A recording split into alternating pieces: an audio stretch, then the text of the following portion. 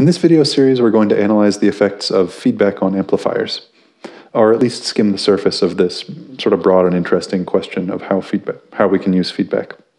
We spent a lot of time building up to op-amps up until this video, and op-amps are designed to be used in feedback, so this is a timely topic. We need to understand how feedback affects our op-amps' behavior. We're going to find that it affects it pretty dramatically, and we'll use control theory to explore those and identify that it can control the gain of our amplifier or modulate its input and output impedance or do a variety of other interesting things. We'll also determine some stability criteria for our amplifiers so that we can make sure to stay on the right side of feedback and not wind up with circuits that are unstable. We'll be working on using feedback to improve our amplifiers in this video series, and then next video series we will use feedback to embrace instability and make oscillators.